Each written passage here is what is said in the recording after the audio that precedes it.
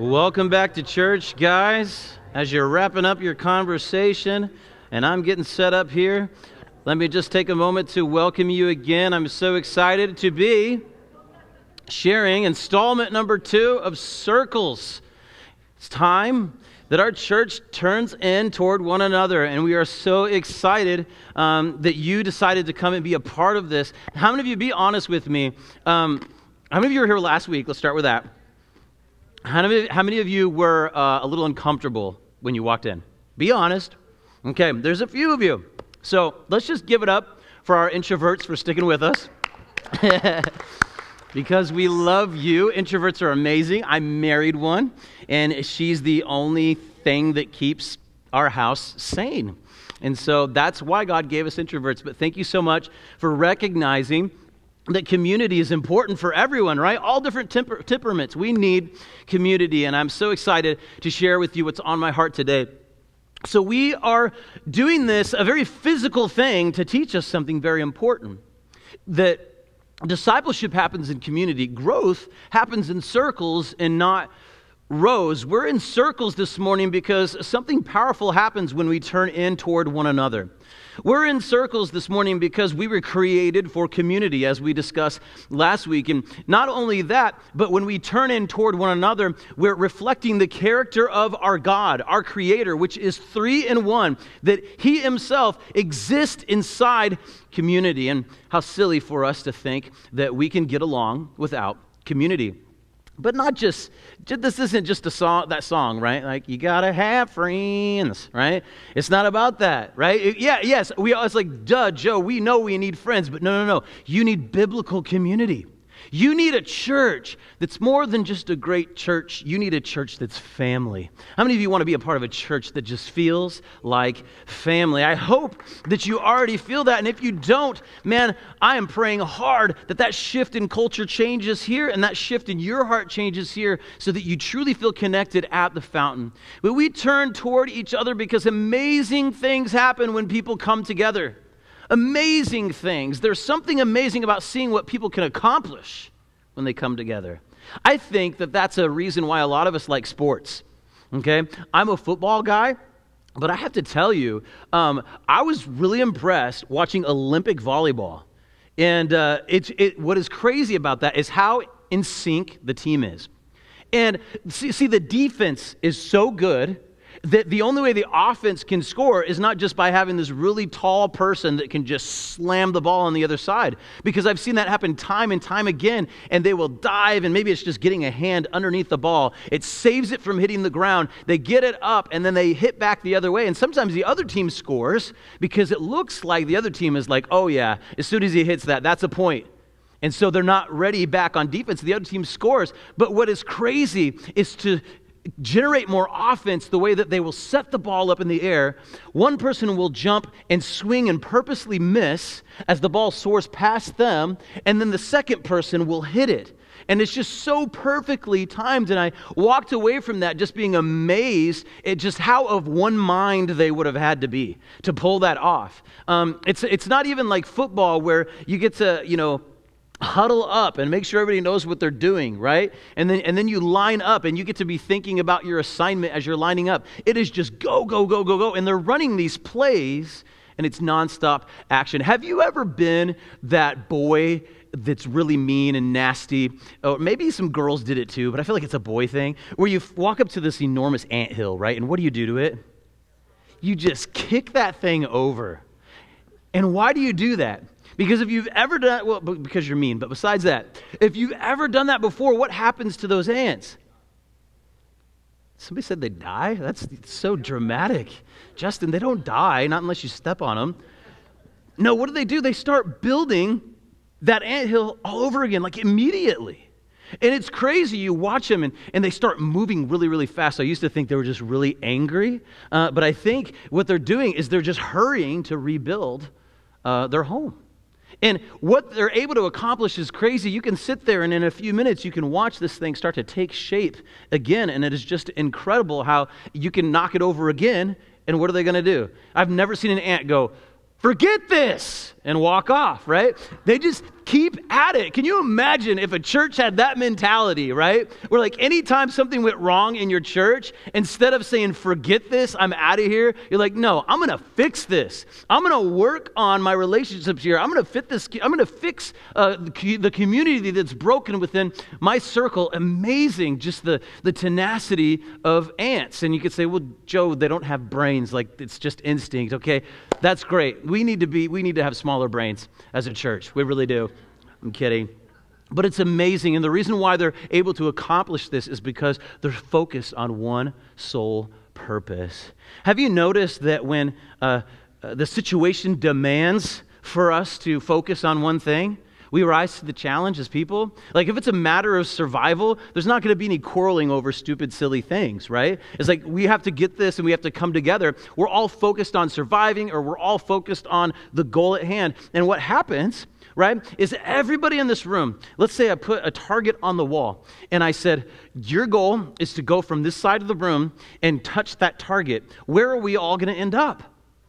At the target, together, in close proximity, because we cannot touch the target without rubbing shoulders with the rest of those that are heading the same direction.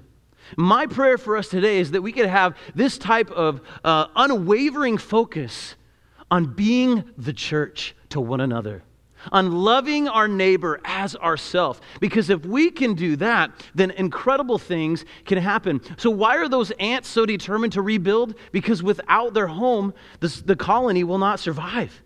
Without their home, they will die. They have a responsibility, and they're focused on that.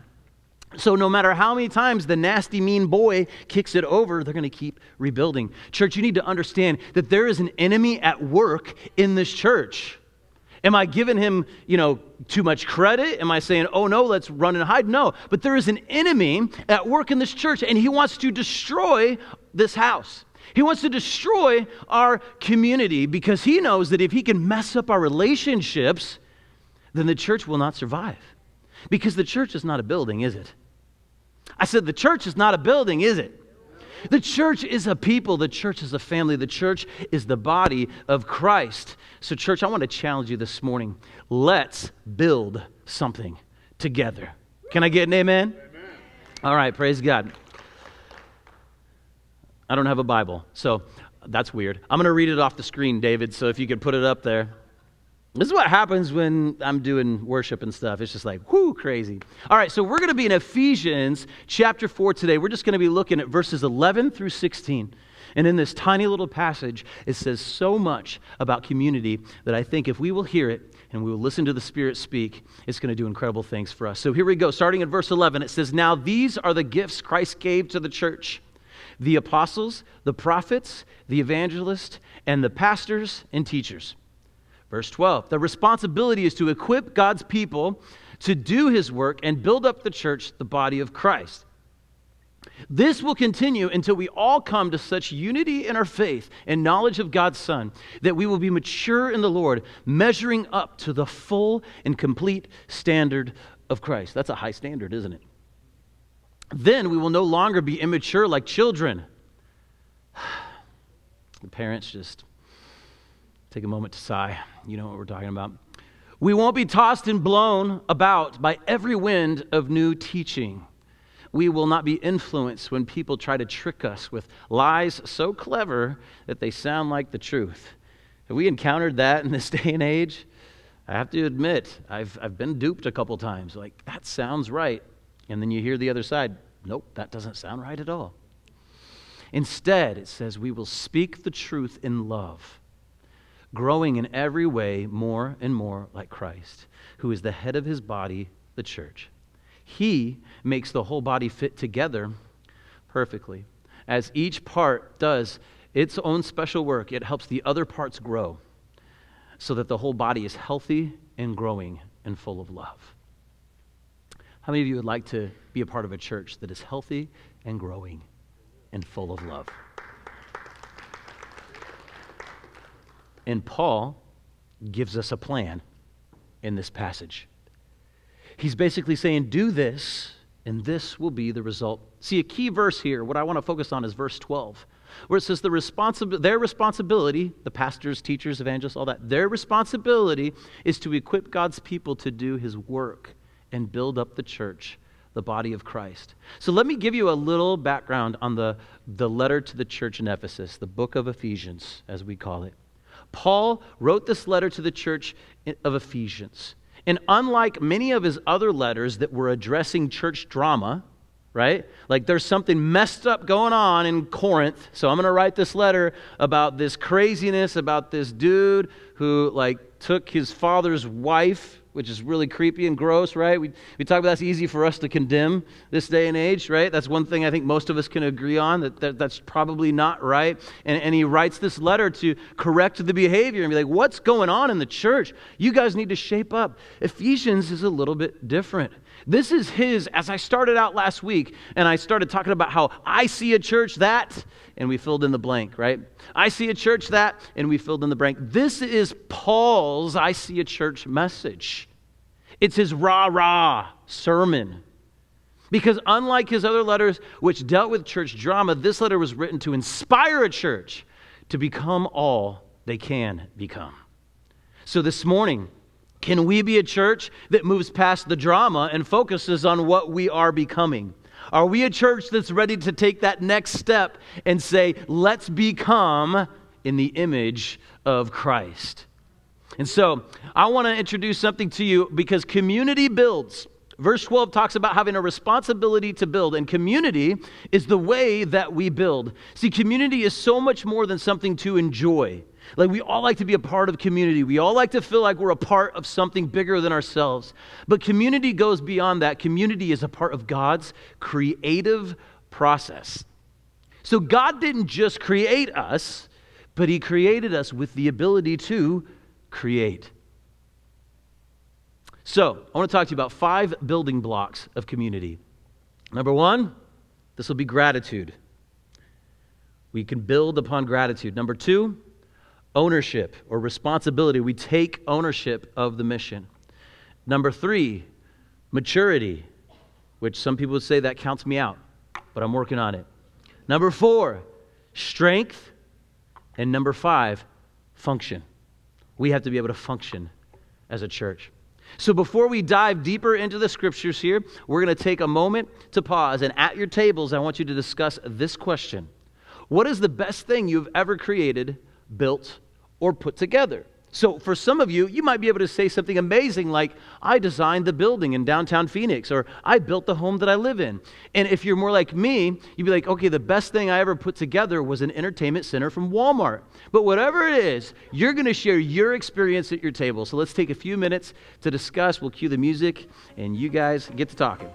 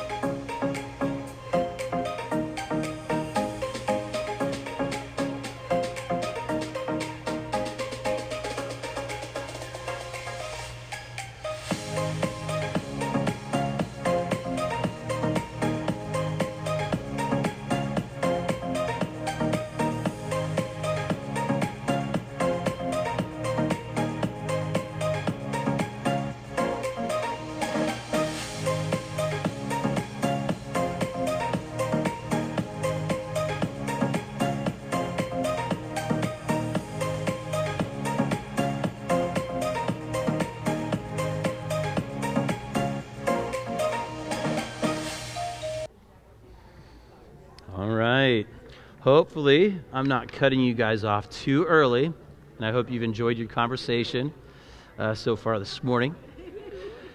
But we're going to transition into our first point of this morning. So, perfect. Awesome. So the first building block, as I mentioned, is gratitude. So we're going to call it this. You know what? We can't start with purple because it's like a long, skinny one. So we'll say this one is gratitude. Okay? Gratitude. Why do I say gratitude? Take a look at verse 11 again. Verse 11, this is the first time that this verse has jumped out at me this way. And I want to encourage you guys to read your Bible a lot, over and over again, because you get so much out of it, something different every time. But I've always kind of skipped over verse 11. And maybe not skipped over, but focused on the gift of apostles, the gift of prophets, like of their actual gifts, right? But what it actually says is that these are people. So the gifts to the church are people. See, it doesn't say prophecy, it says prophets. It doesn't say evangelists, or it doesn't say evangelism, it says evangelists. It doesn't say pastoring, but pastors. It doesn't say teaching, but teachers. That the gifts to the church are you and me, each other. And when someone gives, then you need to show gratitude. And that's why I believe that in order to have successful community, you have to have gratitude. You have to appreciate the people around you and appreciate the relationships that you have. So I love that the gift is a person and not just what the person can give. Maybe some of you have unfortunately been a part of a relationship where you felt like it was all about what you could give that other person, and you felt like maybe they wanted something you had to offer instead of just wanting you as a person. But our God doesn't work that way, and that is not the type of relationship He has envisioned for us to have with one another. And even in John 3:16, we see this. For God so loved the world that He gave what? It doesn't say like He gave salvation. No, it says that He gave His only Son because He understood that the Son was the gift, because it was only through a relationship with Jesus that you and I can be saved. And so the person sitting at the table with you is a gift. Can you just look at somebody right now, make long, awkward eye contact with that person and say, you are a gift. That's awesome. One of my favorite sayings is, it's always awkward until it's not. And that's what we're doing. We're getting all the awkwardness out of the room so that we feel really connected. So leaders specifically are a gift that have been given to us by God. Let me just stop and say I am thankful for the leadership here at the Fountain. I'm thankful for our elders. I'm thankful for our deacons that have served in the past. Can we just give it up for our leadership team at the Fountain today? I'm thankful that a church is not run just by a pastor, but a church is ran by elders. I'm so glad that doesn't fall on me, and if you guys know any better, you're glad too. And so in verse 12, it mentions that we have a responsibility. We have a responsibility to equip each other to do the work that God has called us to do. And so the second building block is ownership. I picked out the wrong shapes. Ownership. See, responsibility comes with every gift, does it not? I mean, let's be real. If I give you a gift, I'm giving it to you understanding you're free to do whatever you want with it. But if I give you a gift and you don't use it for what it was intended for, what am I going to think? That you undervalue it or you don't understand what you've been given? Or if I give you a gift and you abuse it and treat it poorly and it breaks, then that's going to make me feel a certain kind of way, and it might make me hesitate giving a gift or what I give you as a gift next time. So how many of you had this happen with your children before? Okay, so we have a lovely son, and his name is Levi, and I can still talk about him because he's too young to feel offended.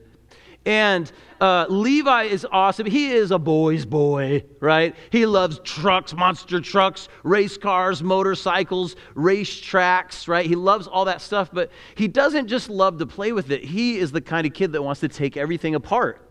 And so he loves to see how something works. And yeah, he loves to take things apart and put them back together. But how many of you know often when a kid takes something apart, sometimes it can't be put back together because that piece wasn't supposed to come apart.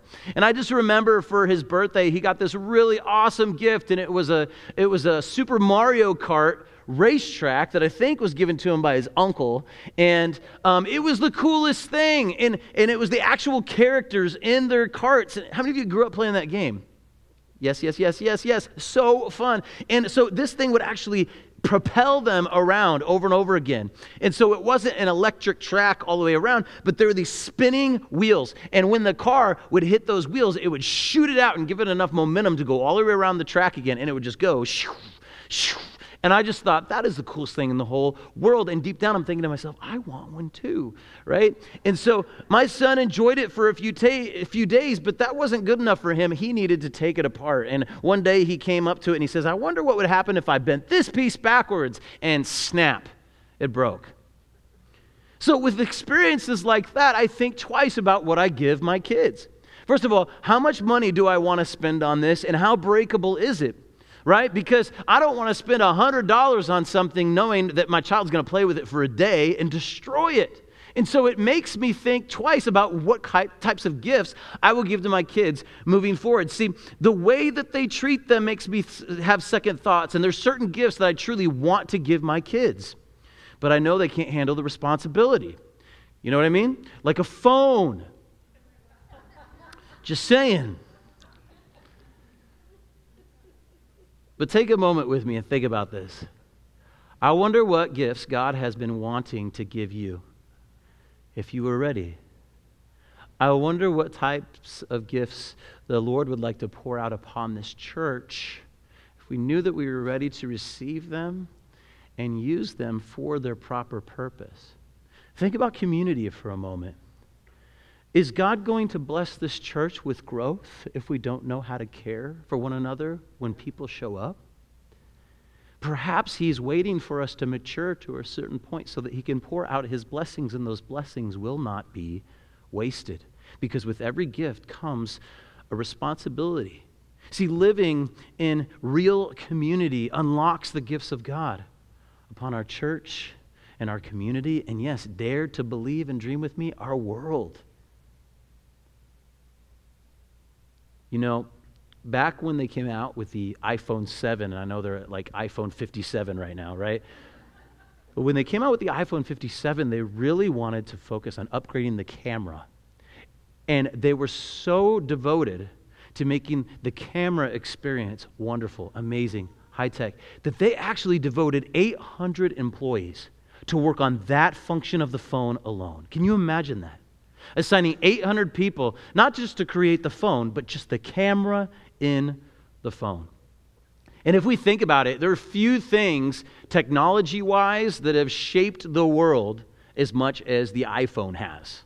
Okay? I think the first iPhone came out in 2007, which to me doesn't seem that long ago, but when you look at how much more developed the iPhone is now, it's like 50 years ago, right? It's amazing how fast it has changed and evolved and how it has influenced the world. And so some would say, yes, it has changed it for the good. And some would say, that could be one of the worst things that has happened to society. And so no matter what side of the fence you are on, though, you see that the iPhone has truly had a powerful effect on our culture today. If you agree with me, lift up your hand. Let me hear you, okay?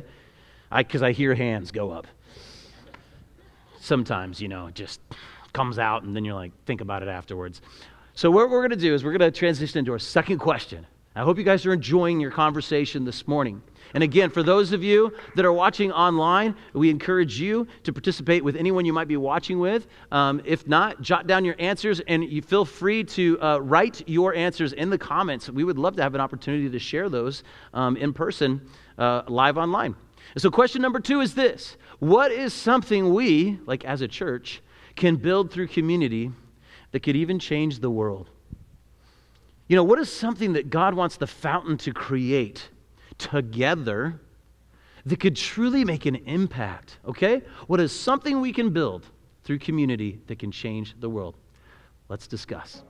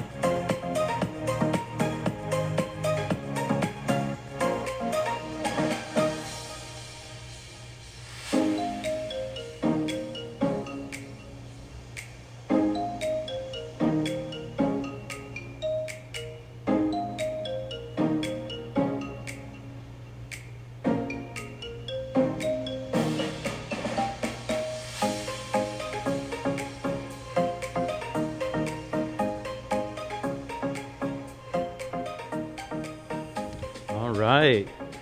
Well, I'm hearing some really great answers as I walk around the tables and hang out at this table over here. So let's get back to Ephesians chapter 4 and let's take a look at verse 13. So in verse 12, it talks about responsibility, right? To equip God's people to do His work. And then it says something in verse 13. It says, this will continue until we all come to such unity in our faith and knowledge of God's Son. I love that it's painting this picture of like as this continues, like those first two verses, as that continues, there's a result that comes from that. We begin to move closer towards unity. This is what I was talking about earlier, the bullseye on the wall. As we remain in community, we get closer and closer if we are focused on the same goal and the same purpose. It says, until we come to such unity in our faith and knowledge of God's Son, that we will be mature in the Lord, measuring up to the full and complete standard of God. Now, is Paul saying that if we continue in this, we will be perfect? No, but we are heading in that direction. We are becoming more and more like Christ as we remain in this type of community. So this isn't just something that happens because we're sitting in circles, is it? This isn't something that happens just because we gather together often. This is something that happens when we live in a certain type of community where we live out the characteristics of Christ and the fruits of the Spirit, where we show each other love, joy, peace, patience, and kindness, and all those things. The result of that is we become more and more like Christ. But the goal is maturity. And so the third building block is maturity. Maturity is something that is required so that we can build. See, this process that Paul is describing only takes place within community. And so he's not giving us instructions for just self-disciplines, right? And what's crazy is I think a lot of us grew up in church thinking that if I want to be a better Christian, I just got to read my Bible more and I got to pray more. But there is a third leg to that, which is having Christian community. And without that, it's like a three-legged stool with a missing leg. You can't sit on that or you're going to fall over. And so you can't function in God's will outside of community. And if you think about it, you'll see it that way. It just doesn't make sense. Have you ever had a child that is so well behaved? I could just stop there and be like, no, right? But have you ever had a child that is so well behaved as long as they're not around their other siblings? Is that maturity? Is that child even well behaved because we keep them separated? I have the perfect child. He just can't be around people. See, maturity cannot happen, right? Because it happens in community, and it can't be seen or shown outside of community. You can't spell community without unity. You cannot become unified without maturing. And so community without maturity is shallow at best. You could say it's fake. It's not even real community. But community without maturity is shallow. And I've seen it so many times in the church that we step into it to a certain extent. We've got 1 foot in and 1 foot out. Or we step into it until we realize the waters are sometimes cold. And we pull that foot right back out again, right? And then we back off. But see, the way God has designed us to grow and mature is within community. And so to step outside of that, to remove yourself from that, or to not make an effort to connect yourself in that, is to uproot yourself from God's plan for your life. I've never seen a plant grow when it was ripped out of the dirt and it was just had exposed roots. It needs the soil to grow. So to not fully commit is like having a shallow root system. So I did a little research, and I'm not sure if Felix is in here to correct me if I'm wrong, okay? But I did a little research on shallow root systems. And apparently this is a problem that is very common among the shade trees or landscape trees that you have in your yard, is that sometimes their root system is just a little bit too shallow. And so when a tree has a shallow root system, it can lead to problems with both the tree and its surroundings. So in my instance, we actually had to have Felix come over because the root system was so shallow that it began to lift up my brick wall. that goes around my backyard. And so there was a gap forming between one cinder block and the next. And of course, I didn't notice it, but my nice, kind neighbor complained to me that we were destroying her side of the wall as well. And so we had Felix come out and dig that up and cut it out so that it was no longer damaging the wall. But on top of that, the tree itself can suffer from the topsoil becoming so hard and compacted from foot traffic or from lawnmowers. As you go over that lawn over and over and over again, it gets compacted down. If those roots are at that topsoil, it's so dense that they can't expand and grow and get the nutrients that tree needs, and it leads to something that they call shade tree decline.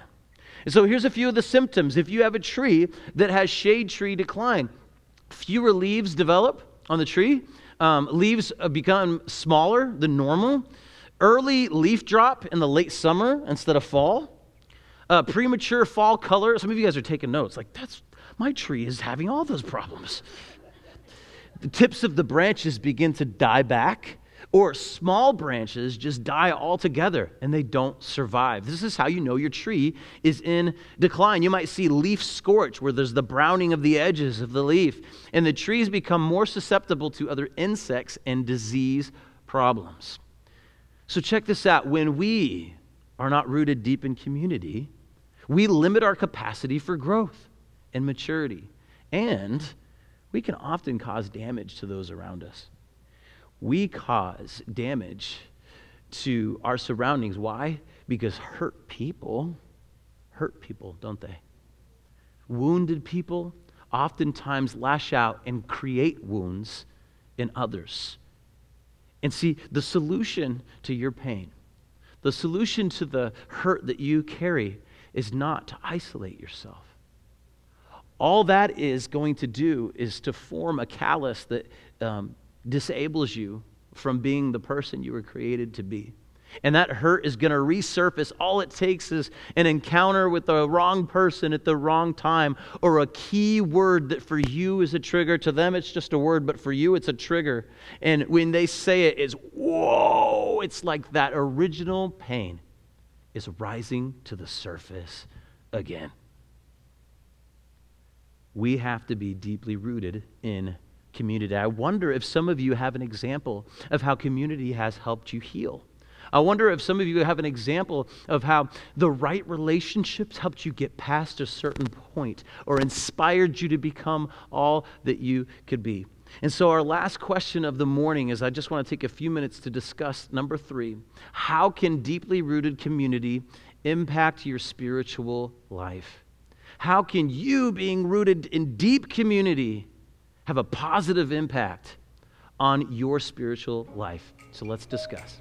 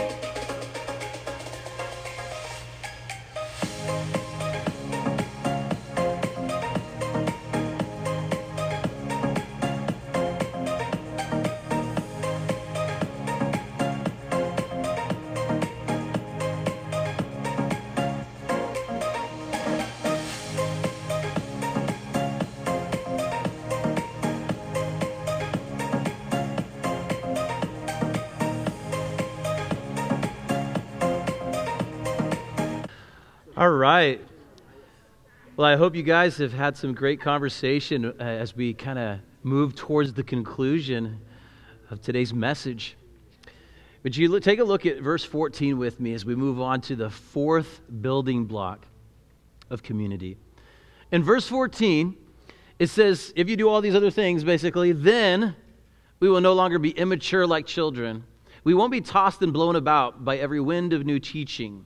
We will not be influenced when people try to trick us with lies so clever they sound like the truth. Have you ever felt like, even if it's not like being deceived or believing in something that's not true, have you ever felt like you're blown and tossed about by whatever comes your way?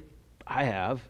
Where you just don't feel strong. Like you feel weak. You feel like that you're just a victim and stuff just happens to you. And there's nothing you can do about it. Am I the only one that's been in that situation? It's just like, man, and so we just become victims of our own circumstances, and we feel like we have no ability to rise out of it. Oftentimes it's community that helps us understand that we can, that we do have a choice, that there is a path. What does Scripture say? That God will always provide a way out. He will not let you be tempted beyond what you can bear, and He will always provide a way out so that you can lift yourself up and stand up underneath it. And in verse 15 he says, instead, we will speak the truth in love, growing in every way more and more like Christ, who is the head of His body, the church. The fourth building block is strength. That as we grow, we will grow strong. And we need to be strong because we live in a real world, don't we? And we live where there is opposition around every corner, and we face a lot in life. Even in this blessed country of the United States of America, we face opposition. We face challenges in work, in our social life, in our family, on a regular basis. And it's crazy to me how people criticize Christianity or any other religion by calling it a crutch. Because to me, I'm like, dude, you need a crutch too. Like, we're just humble enough to admit it, right? And I've seen people crumble under the pressure when they try to do everything themselves. And some people are great leaders and some people are stronger than others. But ultimately, you were created to need others. We talked about that last week. God said it is not good for mankind to be alone. And so we were created with a deficiency. Think about that.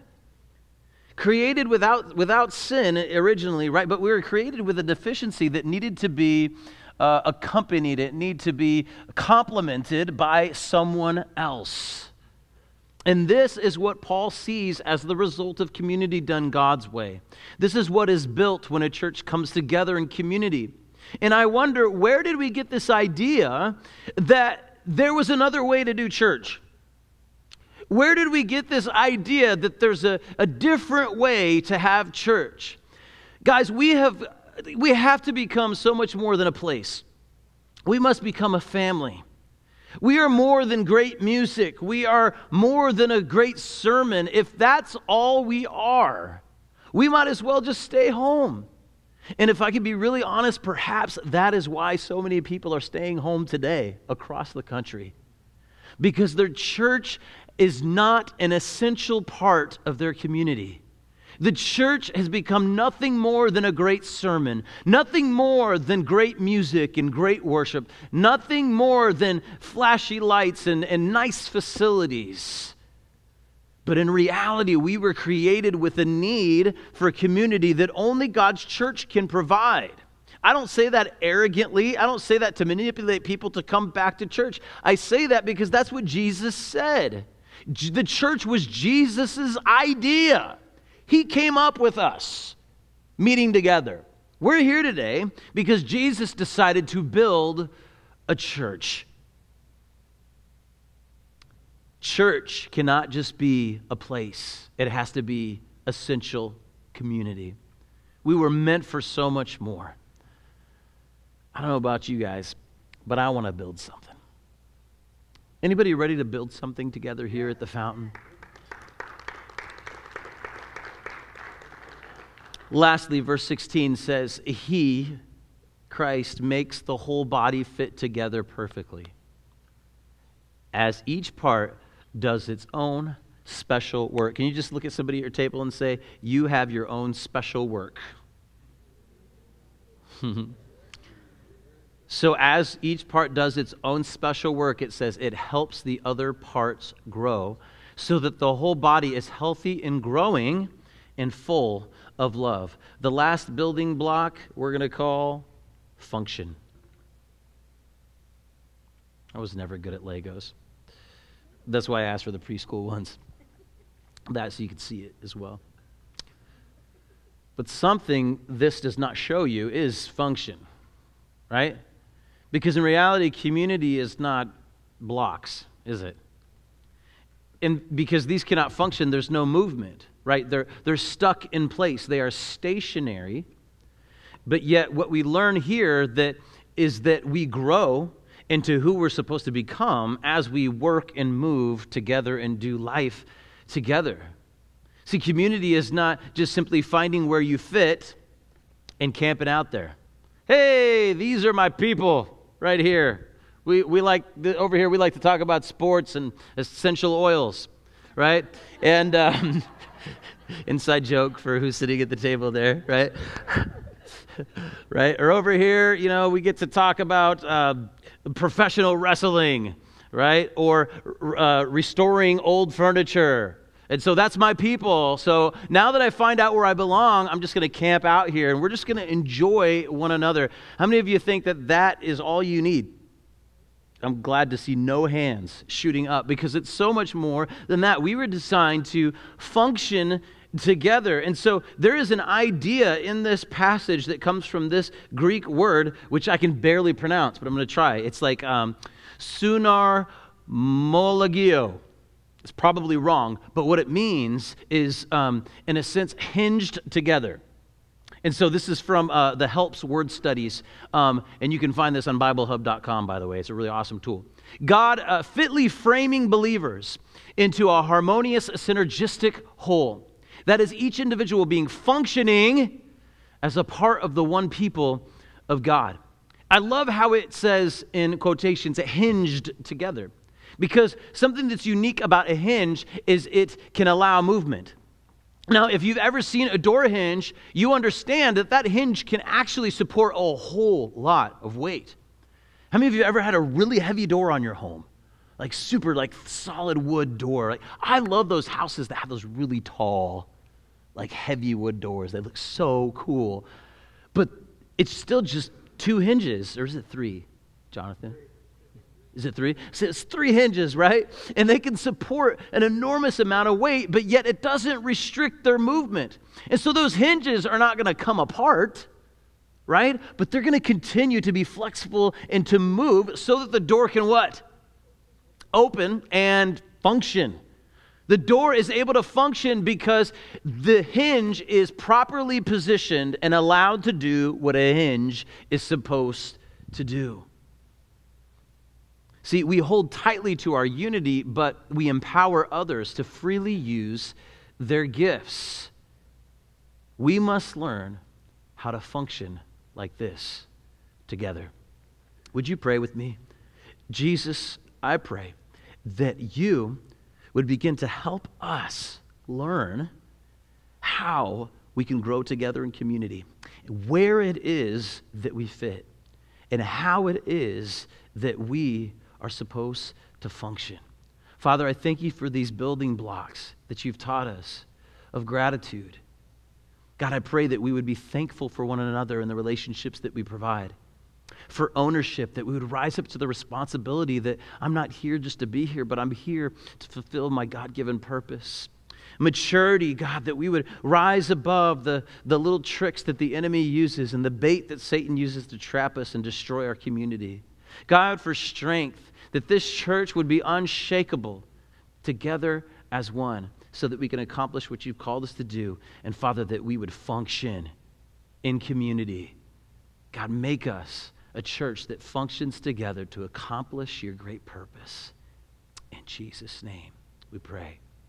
Amen. So here's how we're going to close. So first off, before we close out in prayer at our tables, I want to encourage you to sign up for Rooted. Okay, and so you can sign up for Rooted on the app or the website. Here's what I love about Rooted. As we end talking about function, what I love about Rooted is there's a whole season of Rooted where you spend talking about the gifts that God has given you, the passions that He has given you, and the places in society He has positioned you. Because oftentimes, when you find out where those three things intersect, you'll locate your purpose. And it's a great, incredible journey where you go along this journey with other people in community.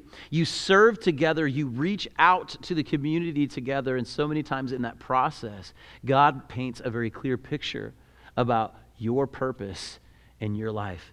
Our church is about connecting you with God, the church, and your purpose. And so we encourage you to sign up for Rooted if you have not done that already. So we are going to close out like we did last week. If you weren't here, each table host is going to close out their tables in prayer. And so this is an opportunity for you to share any prayer needs that you have with your group.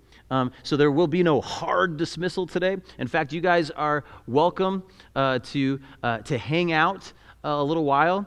And it was crazy last week. You guys blew my mind. It was like 12:30 and people were still talking around their tables. Don't let that intimidate you. You leave when you need to leave. But I love that you guys enjoy being around each other. Isn't that really cool? Very awesome. So before we do that, though, there's one more thing I want to do. I would like to have Tom and Delmara come up here. And is Juliet in the room? Or okay. It's up to you. You guys want to grab her real quick? Okay, so Tom, go ahead and come up here so we can at least look at your pretty face while she goes to get Juliet. I don't know how many of you know Tom and Delmara, but Tom and Delmara, come up here with me. They have been a part of the Fountain for like ever. And even after they moved to Colorado, they always felt like this is their home church still, right? Am I putting words in your mouth? No, not at all. And so when they would be back to visit, they'd often come and join us for church. And God has given them an opportunity to go on a pretty incredible journey. And so they have taken, what do they call that trailer again? It's called a what? Airstream. An Airstream trailer, right? So to me, it looks like a UFO. It's just like this can, right? That just like reflects the sun. And I'm sure it was fun working on that in the summer, wasn't it? Yeah. And so they renovated this whole thing from scratch. And so God has given them the opportunity. They're going to take their family on this adventure across the country. And so they'll be staying, for like weeks or months at a time, different places. Yeah. And so yeah, they'll find, yeah, and there's not even a plan, is there? They're just like, hey, let's stay here for a while, right? And so they get an opportunity to do this, and we just want to bless them today because I believe that God is going to do incredible things through them, that He's got a purpose for this, that they're going to cross paths with people that they otherwise would not have, and they're going to have an opportunity to share the gospel, to pray with people, to bless people, and I know that God is going to use this really amazing journey to do His good work for them. So will you guys join me in prayer? Are the kiddos going to come up here? Yes. No? Not even Juliet? Oh, man. That's okay. You'll still receive the prayers. It'll still work. All right. All right. Would you guys just kind of stretch your hand kind of this direction as we just pray? Father, thank you so much for this incredible family. Father, I have personally been so blessed by this amazing couple, by having the opportunity to get to know Juliet this year and all of her sass and everything. God, she is a blessing. And we have truly enjoyed her, honestly, and just the relationship that has been developed there, God, for what she adds to our group. We thank you, God, for the boys. God, we thank you that your hand is upon this entire family. And God, we just ask that you would go with them. God, that you would use them in a mighty way. And Father, that you would just bring divine appointment after divine appointment, God, to be used by you on this journey. We thank you so much. We ask for your protection, God, for your covering over them wherever they go. In Jesus' name we pray. Amen. Let's give it up for the Kristen family. Awesome. So let's go ahead and close out in prayer at your tables, and we will see you again next time.